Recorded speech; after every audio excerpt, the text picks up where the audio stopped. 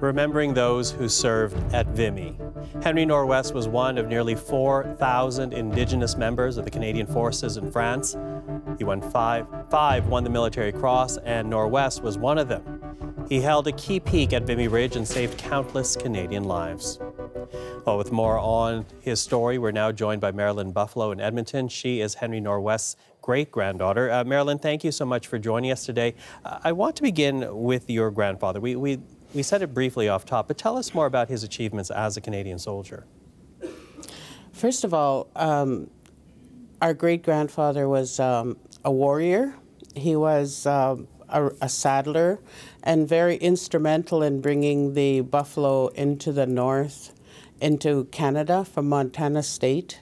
So he was a rodeo cowboy and a father, and made a tremendous sacrifice and gave his life to the freedom of all of Canada and indeed the world. Mm-hmm. How did he end up in France, though? As you say, he began in rodeo and ended up going to France and making this contribution for Canada in the First World War. Well, first of all, he enlisted in the mounted regiment, which is, I think, one of the last mounted regiments in Canada, and then re-enlisted into the 50th Battalion and went to overseas after training in Calgary. And I might say that he left 3 daughters and a son, and my grandmother was one of his daughters. And he leaves behind, as you say, a great legacy of family and sacrifice.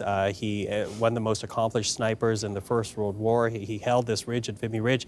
And despite all that he gave, all that he sacrificed, his story was not widely shared for years. Why do you think that is? Well, you know, in the research that we have done, it is not uncommon for our warriors, the First Nations and Métis warriors, to not get the recognition. They certainly did not get the rewards or the recognition when they came back. And I know from the stories that my grandmother told me that they were never properly compensated, and I know for a fact that she wasn't either. His story is now known, though. One, how does that make you feel as his great-granddaughter? And two, what do you hope his story will do in terms of recognition of the Indigenous contribution to the First World War? Well, you know, our men were totally disciplined warriors. They were fit. Indeed, this was not long after the signing of the treaty, so they felt a very strong allegiance to our mother, the Queen, and the British Empire, and so their duty was to serve, absolutely. And I think that, you know, the parents or the children that they left behind, most of them ended up in residential school and were raised, this was a time of poverty. In the early 1900s, there wasn't a lot of plenty here in Canada overall. But, the families paid a big price for that. And the generations that follow, of course, they were very proud. My brother and I, Harvey, we have done extensive research.